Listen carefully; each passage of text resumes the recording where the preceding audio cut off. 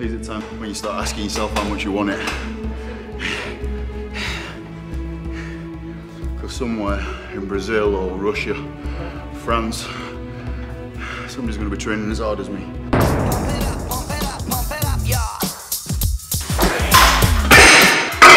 If I'm on the heaviest set and I get to 6 reps, I'm not going to stop because I haven't reached failure. I'll go 10, 12, 15, I'll just keep going until it's failed. You don't actually grow in the gym.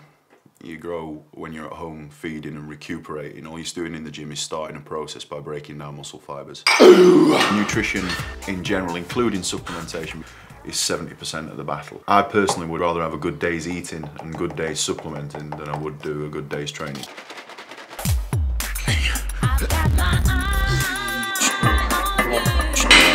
I love bodybuilding, I love doing what I'm doing. And what bigger privilege can there be to actually make a living doing something that you love?